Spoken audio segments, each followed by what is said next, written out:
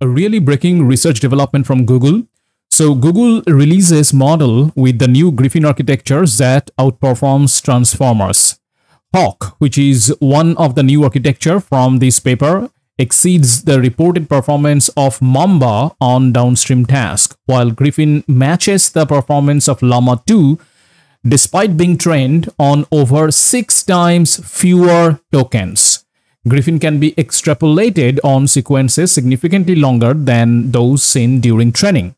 Across multiple sizes, Griffin outperforms the benchmark scores of transformers baseline in controlled tests in both the MMLU scores across different parameter sizes as well as the average score of many benchmarks. The architecture also offers efficiency advantages with faster inference and lower memory usage when inferencing long context. And the 2 billion version is already available in Hugging Face as of today.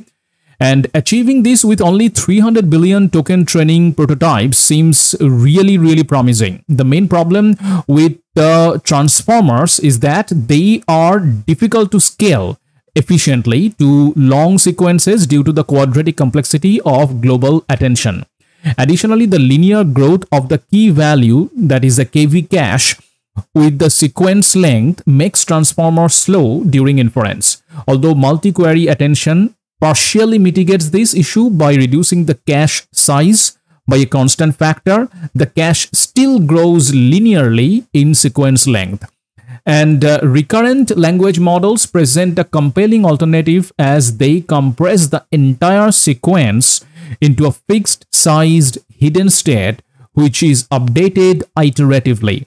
However, to replace transformers, new RNN models must demonstrate not only comparable performance at scale, but also achieve similar hardware efficiency. So in this paper, the researchers proposes the RGLRU layer, which is a novel gated linear recurrent layer around which they design a new recurrent block to replace MQA, that is multi-query attention.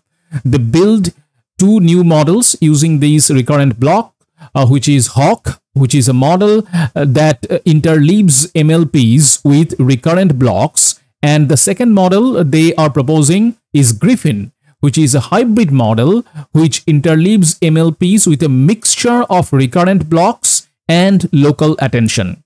And the paper shows that Hawk and Griffin exhibit power law scaling between held out loss and training flops up to and beyond 7B parameters as previously observed for transformers. And Griffin achieves a slightly lower held out loss than strong transformer baseline at all model scales.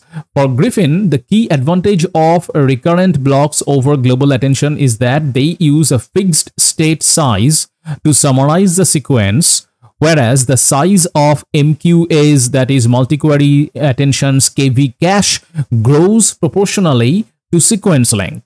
Since local attention has the same property, mixing recurrent blocks with local attention preserves these benefit. They have found this combination extremely effective since local attention accurately models the recent past, while the recurrent layer can transmit information across long sequences. And Griffin uses the same residual pattern and MLP block as our regular transformer baseline. However, unlike both our multi-query attention transformer baseline and the Hawk model, Griffin uses a mixture of recurrent blocks and MQA blocks. Specifically, they employ a layered structure by alternating 2 residual blocks with a recurrent block followed by 1 residual block which uses a local MQA attention block. And unless otherwise stated, the local attention window size is fixed at 1024 tokens.